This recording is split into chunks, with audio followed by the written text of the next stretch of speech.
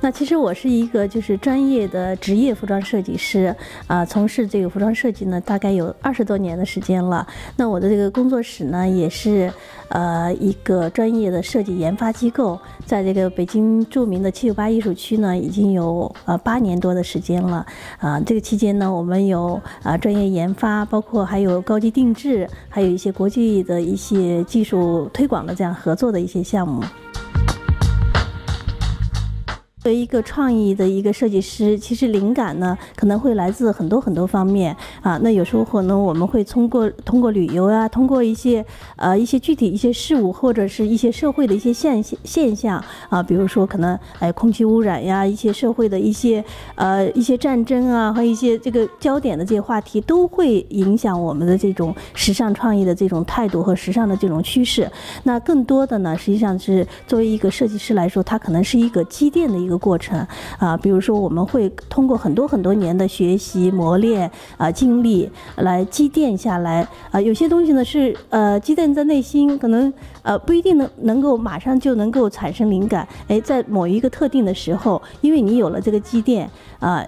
可能会突然一下就这个灵感就能够产生出来，能够创作出更好的一个作品吧。是做一些带有中国元素的一些时尚的设计那包括我做一些这个中国大写意水墨的这个这样的一个元素那我从小因为是学绘画嘛就是有这个画国画，然后学过这个泼墨写意的这一个国画的这样的有这样的一个经历那在做设计的时候呢，我想把这个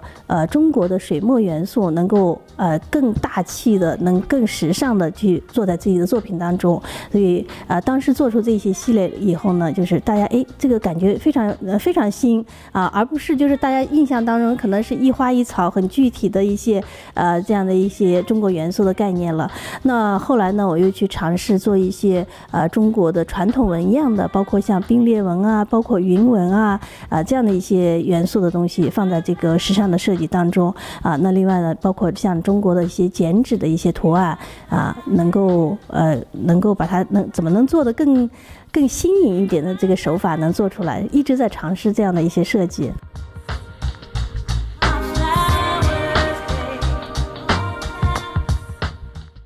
那么启蒙阶段呢，我觉得可能我的父亲对我的影响是非常大的，因为我从小是跟他学绘画，我觉得这种艺术的这种熏陶，还有家庭的这种熏陶，可能会就是融入血脉了吧，就是你自然而然的会对色彩呀、造型呀这种美感呀，你自然而然的就会有你可能不从事服装设计，你也会对这个这些美的东西有感觉有这种很敏锐的能抓住这样的哪个东西是美的，因为我觉得美的东西它可能能够就是长久的有很长时间它能够是经典能够传承下来的，不管是咱们可能看的音乐舞蹈呀什么的，很多年都甚至上百年的这样艺术作品都是能够历经1000年的艺术作品，我们都能够到现在都影响我们，觉得这种东西是有传承的。所以可能对我印象最深的，对我